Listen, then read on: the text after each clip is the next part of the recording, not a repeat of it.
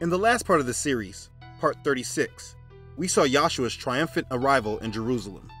It was truly a remarkable day and a fulfillment of prophecy. We saw Yahshua drive out the money changers in the temple and reprove the Pharisees who tried to catch him up with their questions. We also heard two parables in which he brought much clarity about Israel and his church. The word of Elohim is living and powerful, and sharper than any two-edged sword, piercing even to the division of soul and spirit, and of joints and marrow, and is a discerner of the thoughts and intents of the heart. And if we study the scriptures, it will change our lives. There are so many misconceptions and untruths that are spread all because of our lack of understanding of the Bible. You can't know the true will of Elohim without reading his word. You must study the scriptures diligently and allow it to be a part of you. Yahshua is our teacher, and if you study his words, it will change you from the inside out and renew you.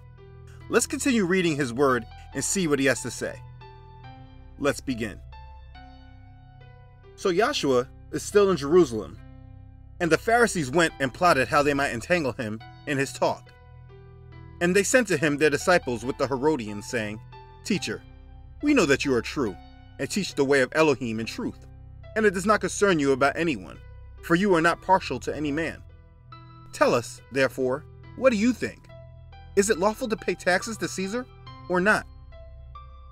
But Yahshua perceived their wickedness and said, "Why do you test me, you hypocrites? Show me the tax money." So they brought him a denarius, and he said to them, "Whose image and inscription is this?" They said to him, "Caesar's." And he said to them, "Render therefore to Caesar the things that are Caesar's, and to Elohim the things that are Elohim's." When they heard these words, they marveled and left him and went their way. The Pharisees were again trying to catch up Yahshua. We don't know much about the Herodians through the Gospels, but based by their names, we can assume that they were loyal supporters of the King Herod dynasty and were collaborators with the Roman government. This would make them opposites of the Pharisees, but apparently hate for Yahshua creates conditions for joining forces. The trap, in their opinion, was simple. Either Yahshua side with the Pharisees and risk being accused of insurrection against the Roman government, or side with the Herodians and lose favor with the masses. You see, the Jews despise paying taxes to their oppressors. But in Yahshua dealing with the Pharisees, he called them hypocrites because he knew they only pretended to have good intentions. In those times, the denarius had the image of Caesar on it, with an inscription on it calling him divine. If you notice, when Yahshua was talking, he changed the word. The Pharisees asked about paying taxes, but when explaining, Yahshua used the word render, meaning to give or pay back. Give back Caesar the things that are his, and give back Elohim the things that are Elohim's. The money made from Rome was not Elohim's money, it was Rome's. Just like the United States dollar, or whatever currency you use, is not Elohim's, it's the central bankers. We are Elohim's. Us, our bodies, our heart, our soul, our minds. They all belong to him. He is the creator. We give him all of us. The things that the worldly government requires of us, we give them. As a follower of the Messiah, we have an obligation to Elohim first, and then to this earthly government. It is our responsibility to obey the law of the land until it becomes sinful to do so. We find this instruction in Romans chapter 13, verses 1 through 7, and 1 Peter chapter 2, verses 13 through 17. We need to hold on to this understanding because it is so relevant today, not just with our tax money and dollars. This point can be very hard to accept, but today we are giving Caesar what is Elohim's. Caesar today is represented through our government and governments all over the world. We give them much of our heart and mind and soul, placing more trust in elected officials than we do in Elohim. We believe that our vote matters, which it doesn't, by the way, and we engage in politics of the world while ignoring what has been prophesied to come. We forget about biblical prophecy and believe in politicians, giving Caesar our heart, mind, and soul, which belongs to Elohim.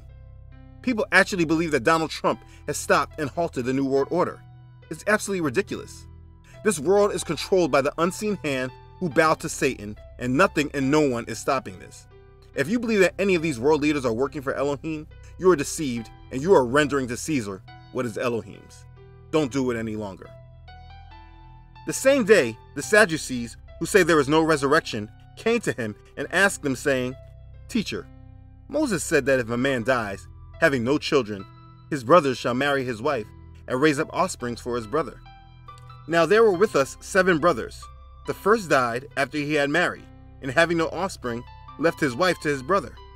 Likewise the second also, and the third, even to the 7th. Last of all, the woman died also. Therefore, in the resurrection, whose wife of the 7 will she be? For they all had her. Yahshua answered and said to them, You are mistaken, not knowing the scriptures nor the power of Elohim. For in the resurrection they neither marry nor are given in marriage, but are like angels of Elohim in heaven. But concerning the resurrection of the dead, have you not read what was spoken to you by Elohim? Saying, I am the Elohim of Abraham, the Elohim of Isaac, and the Elohim of Jacob. Elohim is not the Elohim of the dead, but of the living. And when the multitudes heard this, they were astonished at his teaching. So now the Sadducees tried to catch Yahshua up. They did not believe in the resurrection and debated with the Pharisees about this very subject. They were bringing up a part of the law of Moses that is found in Deuteronomy chapter 25 verses 5 and 6. You can read it for yourself in the law. But this is what their question was based upon. Yahshua first rebuked them, showing that they were mistaken. They denied the resurrection and did not know the power of Elohim. He said that in the resurrection we are not married or given in marriage, but are like angels of Elohim. This is a beautiful understanding that we should hold on to. We want to place the way the world is today and apply it to heaven. We shouldn't do this. Yahshua astonished the multitudes listening because they heard something never taught before. Elohim is not the Elohim of the dead, but of the living, showing that the patriarchs are still living and there is a present spirit world over which Elohim presides over as well. So while the Pharisees were gathered together, Yahshua asked them, saying, What do you think about the Messiah? Whose son is he? They said to him, The son of David. He said to them, How then does David in the spirit call him Adonai, saying, Yahweh said to Adonai, Sit at my right hand, till I make your enemies your footstool. If David then calls him Adonai, how is he his son? And no one was able to answer him a word, nor from that day on did anyone dare question him anymore. When they were all done with their questions, Yahshua asked them his own question. His question had 2 parts. The first was about the identity of the Messiah. The answer to this question was in many Old Testament passages. I went over this prophecy in part 12 of the series. The Messiah will come from David's royal line, and the Pharisees understood that. But that question was easy and a prelude to what he was really asking. The second part of his question was about the interpretation of Psalm chapter 110, verse 1, which says, Yahweh said to Adonai, Sit at my right hand, till I make your enemies your footstool. This verse describes the Messiah's presence in heaven until he comes to reign on earth. Hebrews chapter 10, verse 11 through 13 explains, And every priest stands ministering daily and offering repeatedly the same sacrifices, which can never take away sins. But this man, after he had offered one sacrifice for sins forever, sat down at the right hand of Elohim, from that time waiting till his enemies are made his footstool.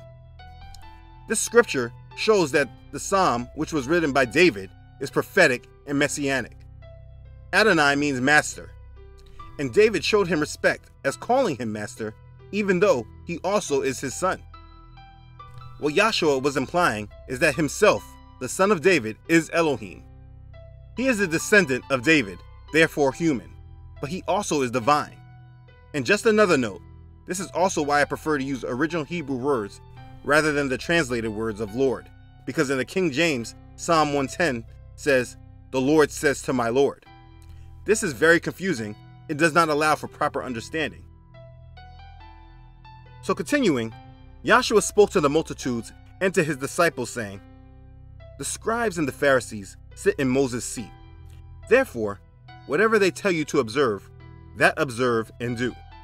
But do not do according to their works, for they say and do not do. For they bind heavy burdens, hard to bear, and lay them on men's shoulders, but they themselves will not move them with one of their fingers. But all their works they do to be seen by men. They make their phylacteries broad, and enlarge the borders of their garments. They love the best places at the feast, the best seats in synagogues, greetings in the marketplaces, and to be called by men, Rabbi, Rabbi. But you, Do not be called rabbi, for one is your teacher, the Messiah, and you are all brethren.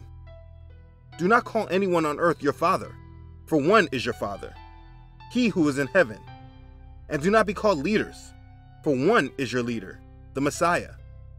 But he who is greatest among you shall be your servant, and whoever exalts himself will be humbled, and he who humbles himself will be exalted. But woe to you, scribes and Pharisees, hypocrites! For you shut up the kingdom of heaven against men. For you neither go in yourselves, nor do you allow those who are entering to go in. Woe to you, scribes and Pharisees, hypocrites! For you devour widows' houses, and for a pretense make long prayers. Therefore you will receive greater condemnation. Woe to you, scribes and Pharisees, hypocrites! For you travel land and sea to win one proselyte, and when he is won, you make him twice as much a son of hell as yourselves. Woe to you, blind guides, who say, whoever swears by the temple, it is nothing. But whoever swears by the gold of the temple, he is obliged to perform it. Fools and blind, for which is greater, the gold or the temple that sanctifies the gold? And whoever swears by the altar, it is nothing. But whoever swears by the gift that is on it, he is obliged to perform it. Fools and blind, for which is greater, the gift or the altar that sanctifies it? Therefore, he who swears by the altar, swears by it, and by all things on it. He who swears by the temple, swears by it, and by him who dwells in it. And he who swears by heaven, swears by the throne of Elohim, and by him who sits on it. Woe to you, scribes and Pharisees, hypocrites! For you pay tithe of mint and anise and cumin, and have neglected the weightier matters of the law, justice and mercy and faith. These you ought to have done, without leaving the others undone. Blind guides, who strain out a gnat and swallow a camel, woe to you, scribes and Pharisees, hypocrites! For you cleanse the outside of the cup and dish, but inside they are full of extortion and self-indulgence. Blind Pharisee, first cleanse the inside of the cup and dish, that the outside of them may be clean also. Woe to you, scribes and Pharisees, hypocrites! For you are like whitewashed tombs, which indeed appear beautiful outwardly, but inside are full of dead men's bones and all uncleanness. Even so, also outwardly appear righteous to men, but inside you are full of hypocrisy and lawlessness. Woe to you, scribes and Pharisees, hypocrites! Because you build the tombs of the prophets and adorn the monuments of the righteous, and say, if we had lived in the days of our fathers, we would not have been partakers with them in the blood of the prophets. Therefore, you are witnesses against yourselves, that you are sons of those who murdered the prophets. Fill up, then, the measure of your father's guilt. Serpents, brood of vipers, how can you escape the condemnation of hell? Therefore, indeed, I send you prophets, wise men, and scribes. Some of them you will kill and crucify. Some of them you will scourge in your synagogues and persecute from city to city, that on you may come all the righteous bloodshed on the earth, from the blood of righteous Abel to the blood of Zechariah, son of Berechiah, whom you murdered between the temple and the altar. Assuredly, I say to you, all these things will come upon this generation. O Jerusalem, Jerusalem, the one who kills the prophets and stones those who are sent to her. How often I wanted to gather your children together as a hen gathers her chicks under her wings, but you are not willing. See, your house is left to you desolate. For I say to you, you shall see me no more till you say, blessed is he who comes in the name of Yahweh. For those that falsely like to come and say that Yahshua never spoke against people or rebuked people, they're just not reading their Bibles. Because if you read this passage, Yahshua is really giving it to these Pharisees. He is really calling them out. The Pharisees were an extremely hypocritical group. If you didn't recognize this before from the other times Yahshua spoke about them, you definitely should get the picture now. His rebuke of the Pharisees can be placed on many false teachers of our now modern times. The hypocritical things that the Pharisees did, we see often within our modern day church. You should use this passage of scripture when reviewing your church and pastors. This can be a very difficult thing to come to terms with, because many people don't want to review their pastors and church leadership and be critical of them. They feel like it's judging. But Yahshua is pointing out the hypocrisies. Understand, the Pharisees were in charge of teaching the people, but instead of helping the people understand more about the Father, they fed themselves and placed those who follow them against Yahweh by murdering his son. They were compromised with the world and brought judgment against Israel in the end. If you do not review your church organization, the doctrine they teach you, and the fruit they produce, it's very possible that they are doing the same thing to you that the Pharisees did to the Jews. Instead of placing you in the will of the Father, they have placed you in direct opposition of the Father. This goes for those under leadership in Christian churches and those under leadership in Hebrew Israelite camps. Read this passage that Yahshua is speaking and ask yourself, could this be your pastor and church organization? There's also a portion in this passage that seems to get overlooked. When Yahshua says, "Do not call anyone on earth your father, for one is your Father, he who is in heaven," he is not talking about your parent, but your spiritual father. This seems to be something that is overlooked by the Roman Catholic Church and practicing Catholics.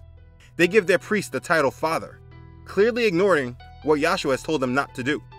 Matter of fact, this whole passage can be tied to the Roman Catholic Church and their many hypocrisies. Even the Pope is shown to be a hypocrisy of this scripture. If you speak with practicing Catholics, please show them this passage of scripture and show them how their church is ignoring this instruction. Now, there is one section in these scriptures that is often misused.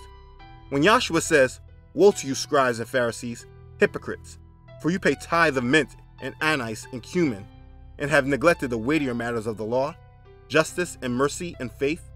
These you ought to have done, without leaving the others undone." People like to often use this scripture that because Yahshua told the Pharisees to tithe, that means we should be tithing as well. This misuse of scripture stems from a lack of context and understanding.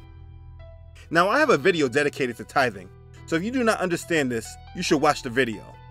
But the tithe was a requirement for the children of Israel.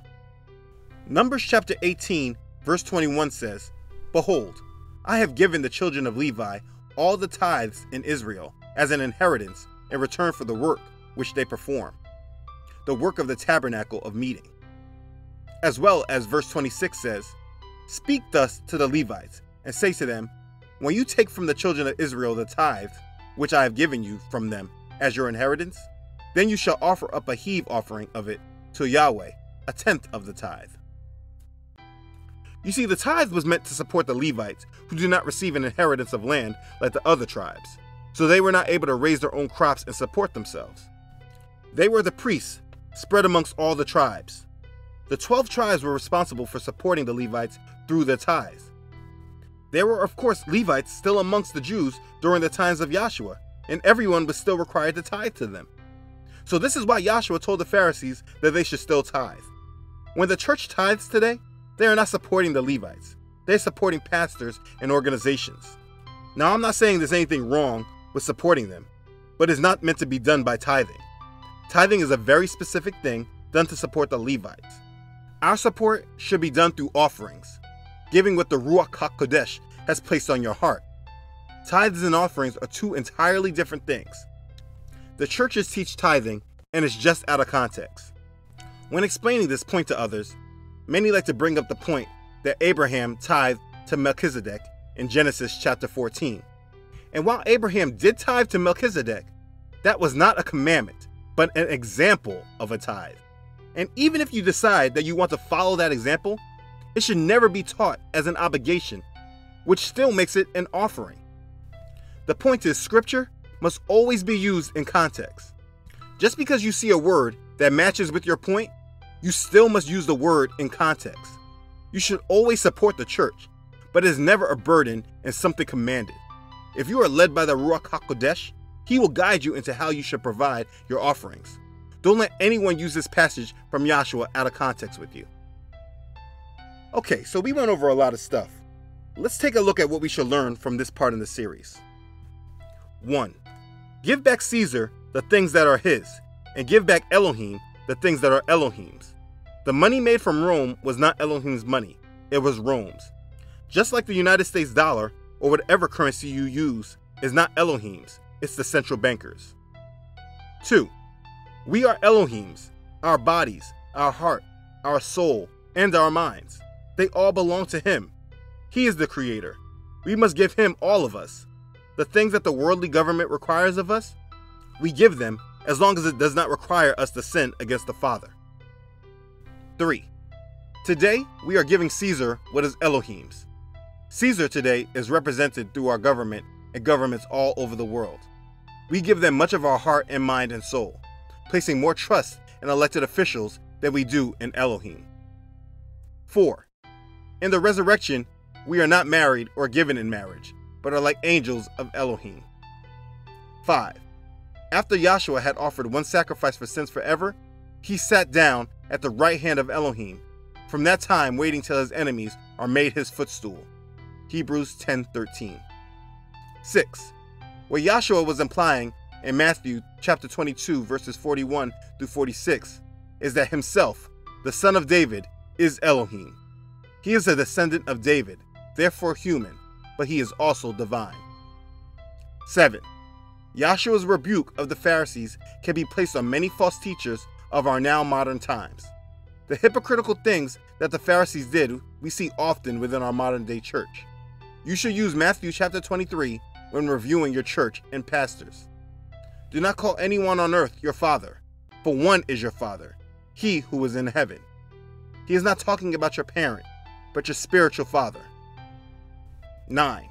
Matthew chapter 23, verse 23 is an often misused passage of scripture used falsely to promote tithing. 10. Tithing was a very specific thing done to support the Levites. Our support should be done through offerings, giving what the Ruach HaKodesh has placed on our hearts. Tithes and offerings are two entirely different things. The churches teach tithing, and it is just out of context. I speak often against the modern day church and its pastors, and I want to make this clear. I am not against the church in any way. I am against the practices and doctrines of today's current church, who mix the world in with their teaching. There's too much compromising that goes on today within the church. The church is not an organization that needs to be approved with the government. We should all be the church and not just go to church. So many people today have left the church and have been forced to worship the Father privately because there are not many sound churches that teach the true word of Elohim. If this is you, do not be ashamed of this action. The Father has dealt with you as he has dealt with many of us. Be proud that you heard his voice and heeded his instruction. I'm working on a teaching that covers this more in depth, but what I want you to understand is that you are the church, and we are called out and set apart. There are many things that are done today that do not bring the Father any glory, and we all must be aware of it. We must continue to seek to please the Father and reject the things that come against him, and do not bring honor to his name. Do not feel as if you're sinning because you do not have a church home, but still do not reject assembling with other like-minded believers if you encounter them. I'm very thankful for the followers of this channel, because for such a long time, we felt alone, like we were the only ones out there that were like this. And to have the support of so many of you around the world, and to read the comments and what you share, is an enormous blessing to me. I'm very thankful for you all. So if the Father has called you out of the modern day church organizations, pray and make sure you are hearing him correctly, and follow his voice. Not all churches are bad, but a lot of them are. Focus on your personal relationship with him and be his church. Minister to others that lack understanding and continue to strengthen your walk with him. We will all be redeemed soon. Okay, thanks again for watching. If this has blessed you, please make sure to like it and share it. If you haven't done so already, please make sure you subscribe to this channel. I upload every week. Don't forget to follow this ministry on Facebook and Instagram. As always, I would like to give a special thank you to those who have donated to this ministry. You know who you are. I'm sincerely grateful and blessed by you. I'm humbled by your support, and I praise the Father for each and every one of you. Thank you for your obedience to Yahweh's call on your heart. Thanks again, everyone, for watching. I love you all.